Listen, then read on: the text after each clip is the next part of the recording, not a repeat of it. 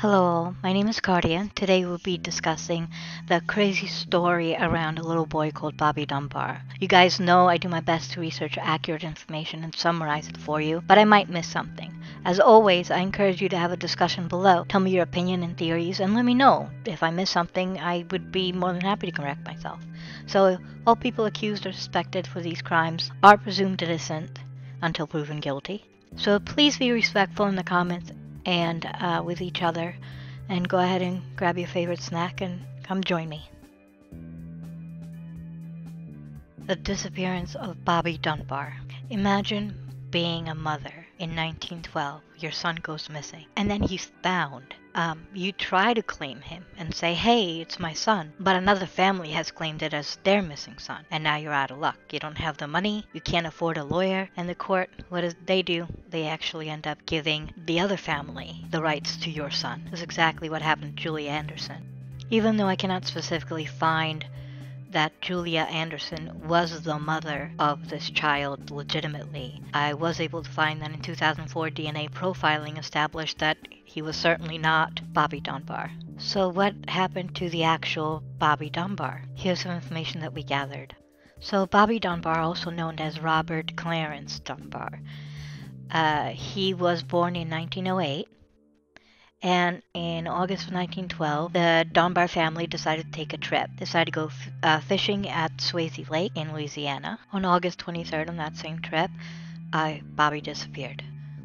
The police did an 8-month search and investigation, where somehow it led them to a gentleman by the name of William Cantwell Walters.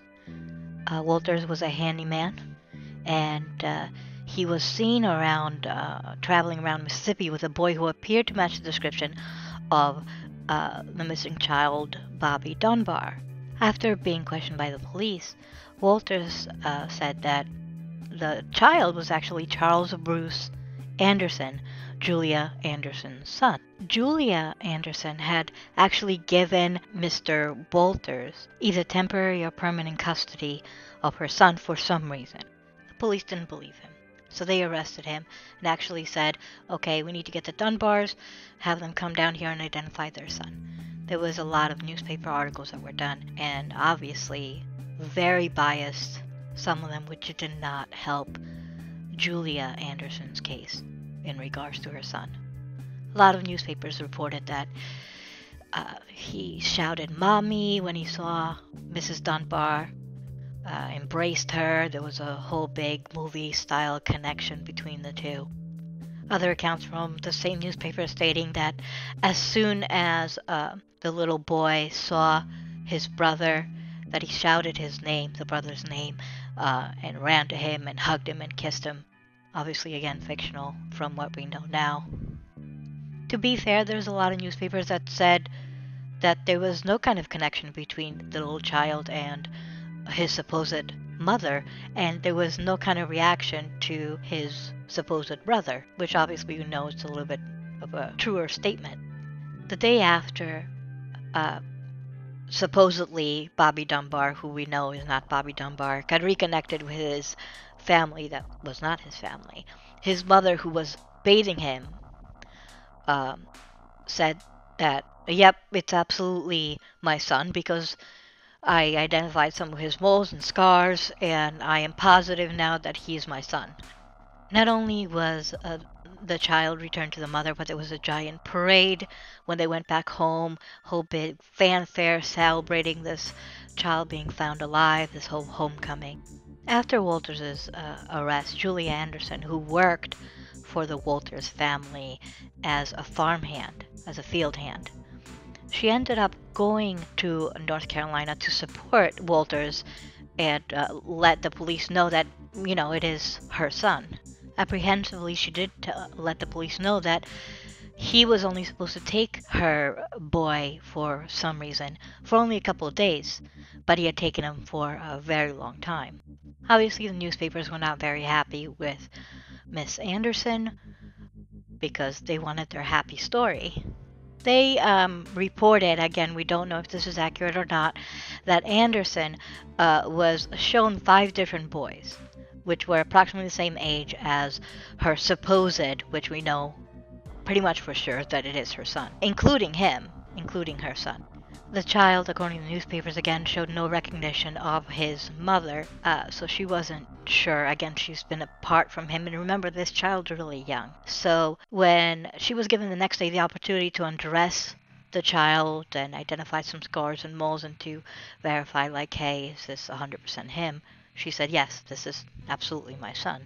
Unfortunately, because of the newspaper exposure and the indication that the day before she just didn't really know if it was him or he didn't really know if it was her.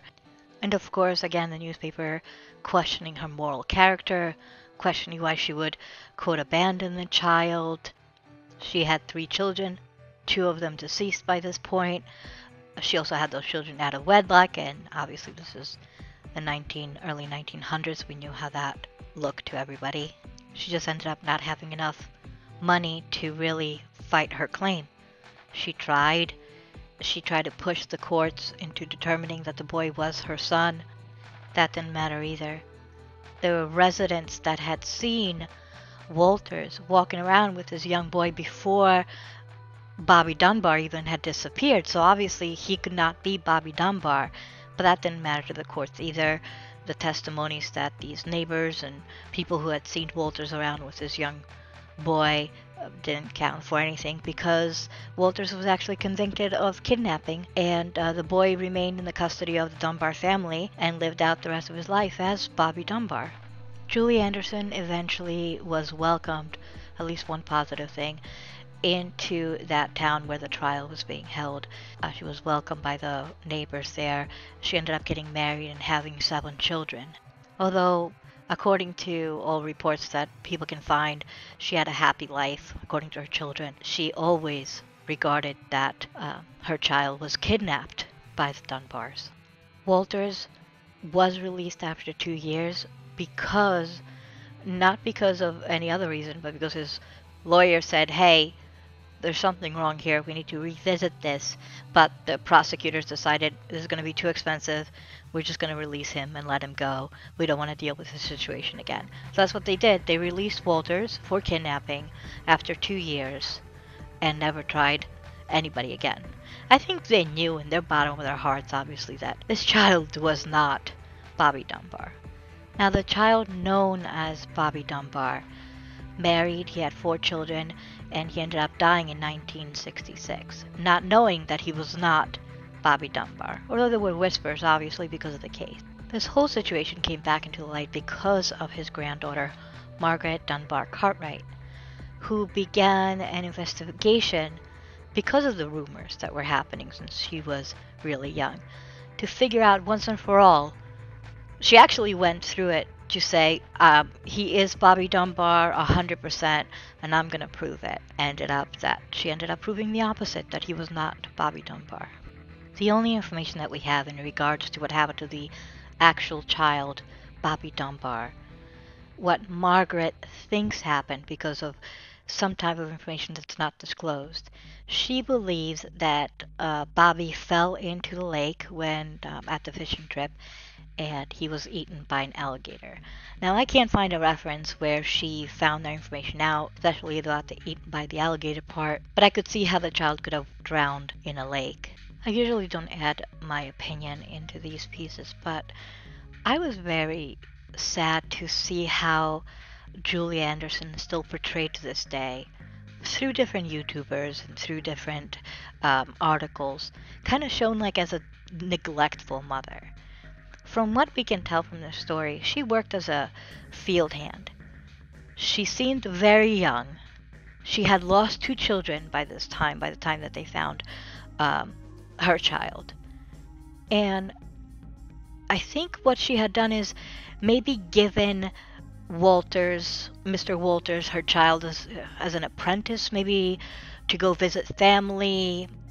I mean, we know some things say to visit family, other things say to be an apprentice to something. But she thought she was doing the right thing for her child, getting that child out to explore with somebody that she trusted because she worked for their family.